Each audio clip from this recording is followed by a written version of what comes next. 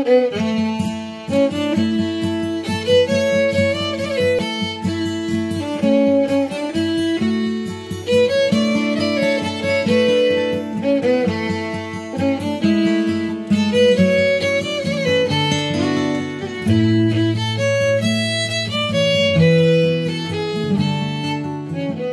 the mid-1700s, when English settlers arrived in the area now known as Alstead, New Hampshire, they found that nature had created a small gorge with a brook running through it and bedrock near the surface, an ideal location for the placement of mills. Less than a quarter mile upstream, they found a small lake they referred to as the Great Pond, which offered a steady supply of water. The length of the gorge proved sufficient for as many as 5 mills and their related buildings. These mills became the economic base for the small but busy industrial center that came to be known as Mill Hollow. Water-powered mills were critical to the survival of early settlers. Sawmills provided the planks with which to build homes and barns for livestock. Lathes were used to make tools as well as tables, chairs, and other furnishings. Grist mills turned grain into flour for food. Mills also provided economic opportunity. This is the story of one of those mills, the lone survivor, today known as Chase's Mill. During the first 30 years of the 19th century, sheep farming expanded in New Hampshire and provided a period of prosperity. At its peak, Alstead had 6,000 sheep, and many mills evolved to aid in the processing of raw wool. No machine weaving was done in Mill Hollow, but carding, spinning, and fulling all promoted the production of wool fabric. The 1858 map of Alstead identifies the mill as G.W. Draper's grist mill and carding machine. Later, a sawmill was operated on this site by Frank Messer. Frank Messer made wood products, produced shingles, chair stock, dowels, bucket handles, sap sprouts, moldings, as well as cider. Milling waned with the approach of the 20th century, but water power was to enjoy one more burst in Mill Hollow.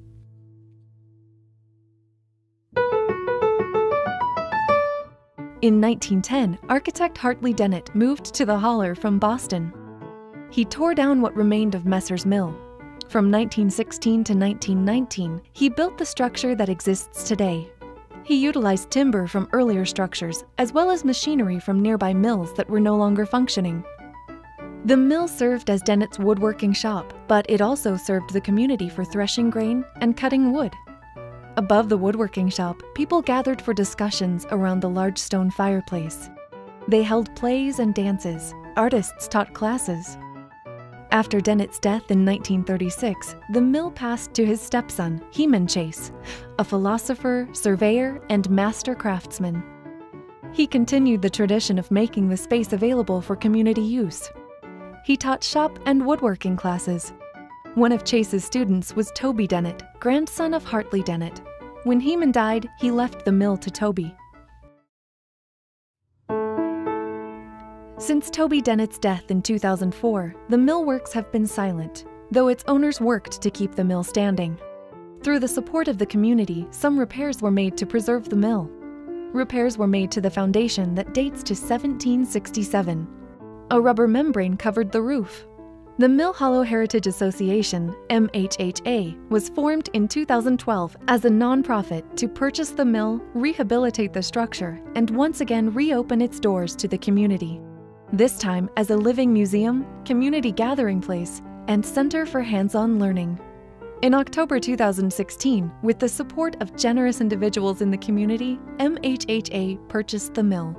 Preservation experts Ingram Construction, with local craftspeople and volunteers, have been working to rehabilitate the mill.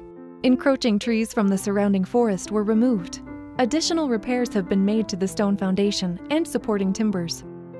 The bank behind the mill has been stabilized, and supporting structures have been repaired or replaced. In May of 2018, the roof and dormers were replaced. Cedar shingles for the exterior were made in much the same way as when the original structure was built. Our goal is to open in 2020 as a living museum and center for hands-on learning through exhibits and classes on woodworking, boat building, and more. Even during construction, Chase's Mill is an important community resource, preserving the history of mills in rural New England. and as an educational resource. We host tours, provide talks for schools and historical groups, and produce workshops on things such as old-time woodworking skills.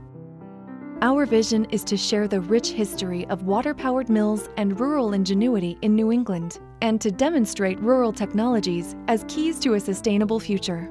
Chase's Mill preserves both our heritage and serves as a spark of inspiration for the community.